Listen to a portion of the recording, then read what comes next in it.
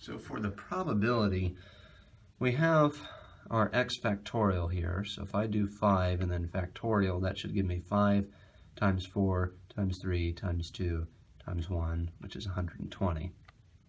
In the probability menu itself, we have combinations, permutations, we have seed, which takes what's in the x register and uses that to generate a seed for the random number generator. And then we have the random number generator, which is typically used in programming. That just generates a random number between 0 and 1. So if I hit that a few times, I get random numbers.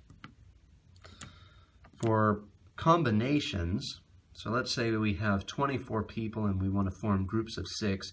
How many unique groups of 6 are there?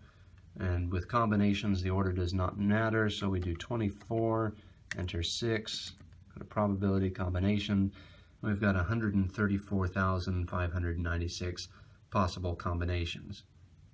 Now, permutations is different. The order does matter there. So how many different possible permutations are there? Do the same thing, 24 and then 6, and a probability and permutations.